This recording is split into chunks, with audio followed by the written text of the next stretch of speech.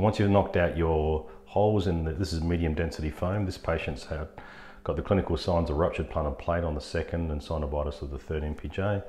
And then she's tried orthotics, and we've had a cortisone injection, and now we're going to make a DOD.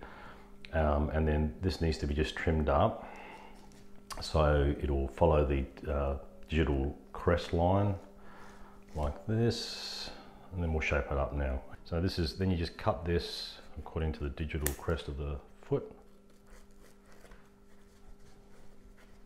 Exactly that way.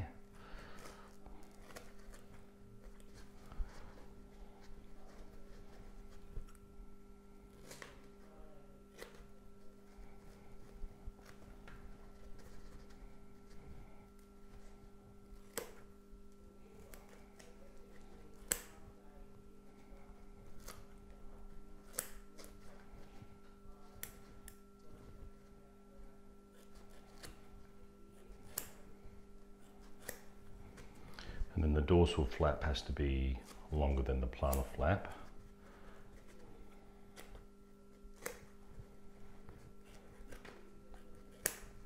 Okay. And they've got to be beveled down so they're not taking up too much room. Normally at this point in time the patient thinks you're nuts because they don't think you're going to fit your shoe on. And I just reassure our patient that it will be fine, don't worry. Because when you impregnate this with the silicone rubber, it will compress down significantly. Use a lower density foam for perhaps people with more fragile skin, or you're not trying to change the structure much, and you can use there's a high density foam too that some people can tolerate, and you can do more structural stuff with. We're trying to hold the digit in the right spot.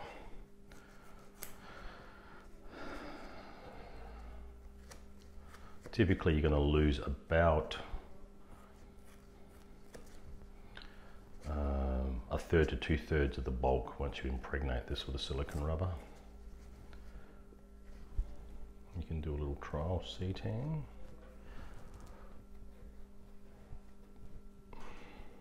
It's not hurting, is it? No. And then if you just mark that again.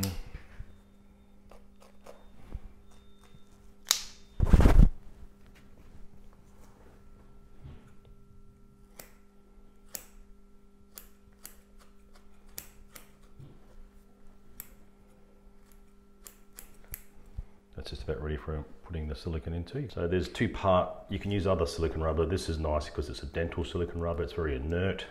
It's unlikely to upset the skin. So there's two-part mixing with like a catalyst. And you usually just cover that over the top, about like so. And whatever blunt sort of instrument to mix it up. And typically we've got our bit of Glad wrap ready to go over the top, which will show you how we use it in just a second. Mix it up so it's pretty uniform in colour. And then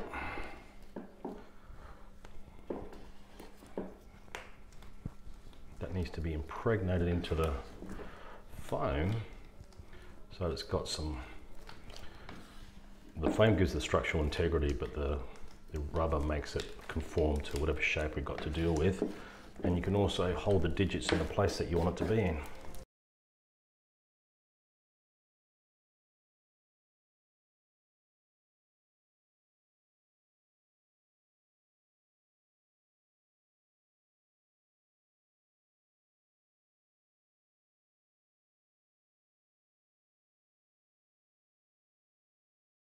Your patient typically still thinks you're nuts, but that's okay.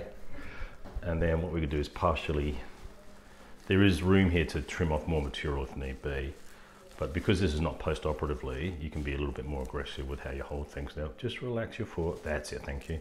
And now I'm going to correct the 2nd and the 3rd down a little bit, which will then hold the lesser MPJ in place. I'm leaving some bulk here and here.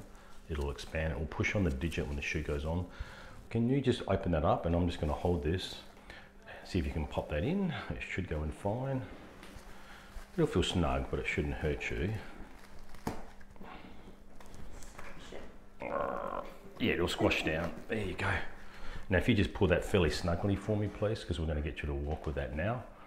And we'll get you to walk up and down the passage usually 3 times. So covering about 50 metres. Yeah.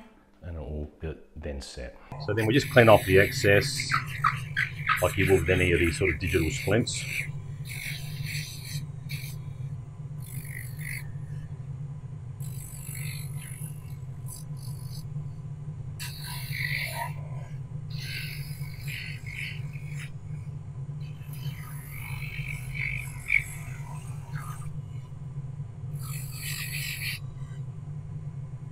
And then there's room to take it down if you need to, because it's pushing too hard on one digit or another.